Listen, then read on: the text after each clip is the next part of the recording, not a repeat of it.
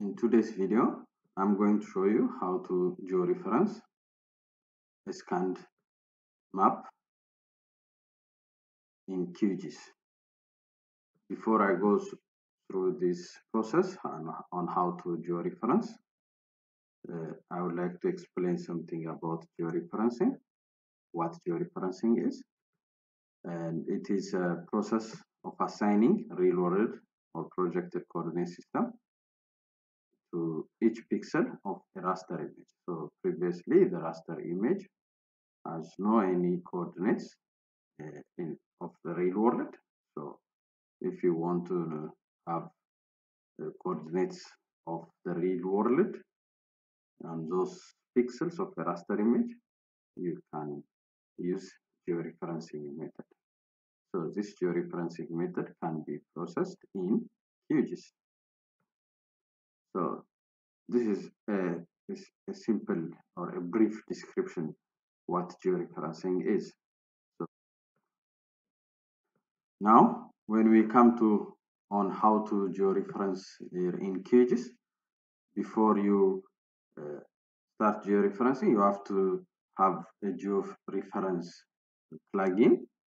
Normally it is here in raster georeferencer. I have this georeferencer plugin, but if you don't have georeferencer plugin, you can go to plugin and manage and install plugins, and you can type for example, if it's not installed, you can go to all and search like GeoRef. Then you can find it is here, so you can install it if it is not installed. In my case, it is already installed, but sometimes it is unchecked. So click checkbox this one and check it, then close. Then you go to raster, then georeferencer. So click georeferencer. Then you will get this window.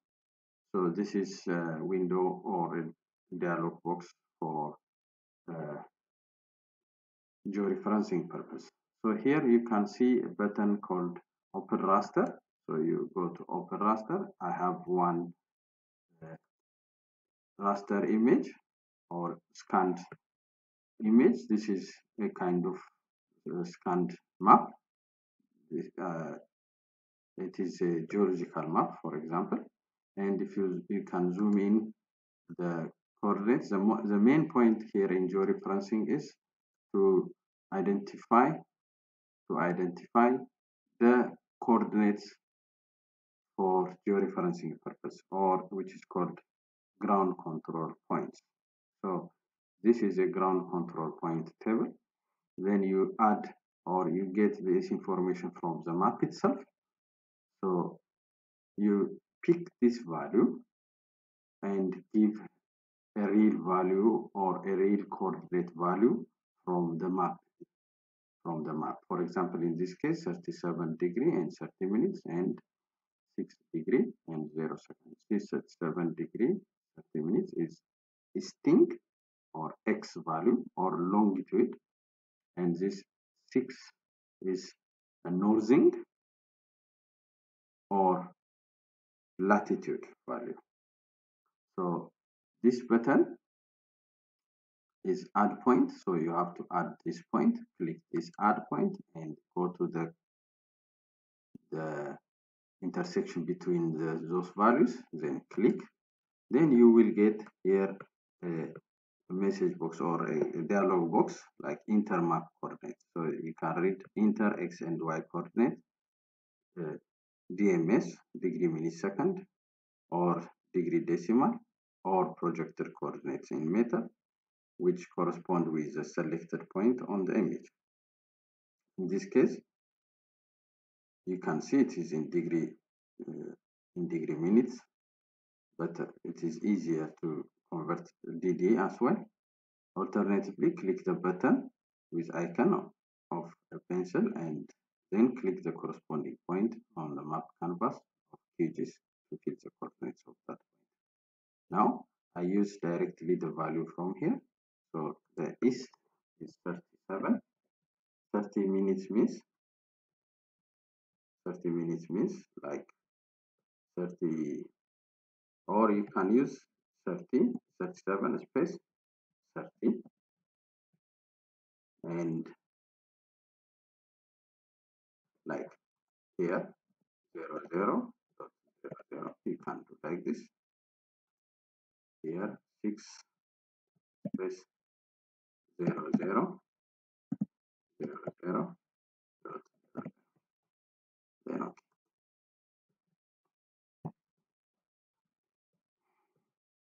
Then preface zoom in or zoom last. Then again you can zoom into another corner here. I'm taking the 4 corners. At least you have to give 4 ground control points. So here the map, in most cases, when the map is prepared, there might be some errors, but you don't have any choice for this. So you have to approximate, or you have to take this value. You may have error, but not it should not be large. At least you can minimize. You have to minimize the error. But everything here, when you do this geo-referencing, you have errors. But that should not be large, or that should not be high value. So the x here is 39. 39. Okay, you can leave it, and 6. Then okay. Then zoom last. Then zoom to the other corner, the third corner here. Then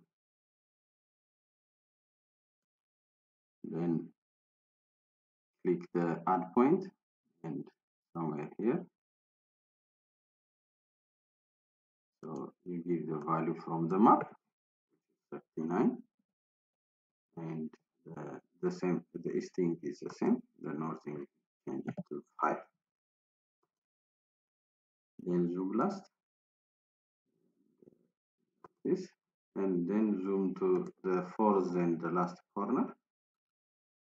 Then click this one and click the corner value, and here 37.5.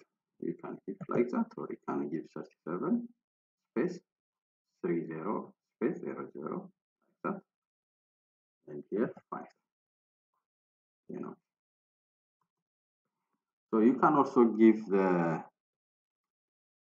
a projected coordinate system like UTM here in this case, but it has no any corner like here, for example. It has in the y-axis it has value, in the x-axis it has also value, but you cannot see the intersection. So that would make a high error than this one.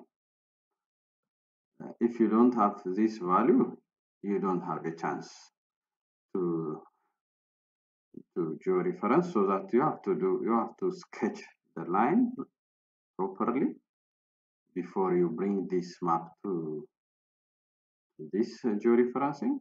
Then you have to take that value. Okay, now here I have already made 4 points, so for the time being it's enough, but you can add more values here. For example, you can add the central values somewhere here, or here, or here, or here. You can add those, but it's enough for now. Then you have to go to setting, transformation setting. Then you give the transformation type. It depends on the points you give. In my case, I choose polynomial one, linear, and the coordinate system, this one. Yeah. Then to save the file, you have to go to the folder, and you can save the file with the appropriate name as you want, depending on your data. Then click OK. Then the error, you can see it is 3. After you click OK, you can see 3 pixels. So that's not that high. So you keep that one. And the last point here is that you have to process the geo-referencing, which is this start geo-referencing. Then you click this button. Now it indicates the progress of this geo-referencing.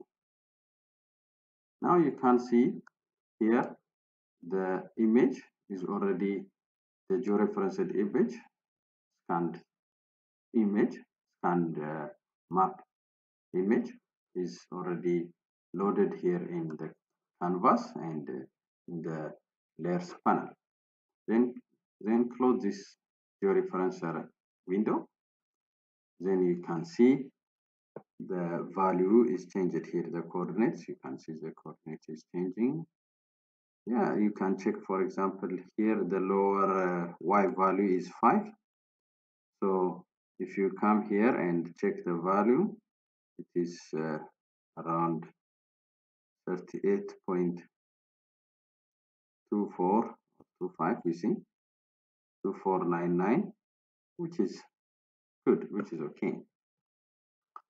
Yeah. So now you can use this map. You can, for example, digitize the geologic lithologic units, geologic units like this one. You can digitize some values like roads and some other linear features from the map. So in the next video, I will show you how to extract polygons, lines, and pointers from the georeferenced image in QGIS. Thank you very much for attending. I hope you enjoyed with this video as well. And please don't forget to subscribe to get more videos in GIS in QGIS.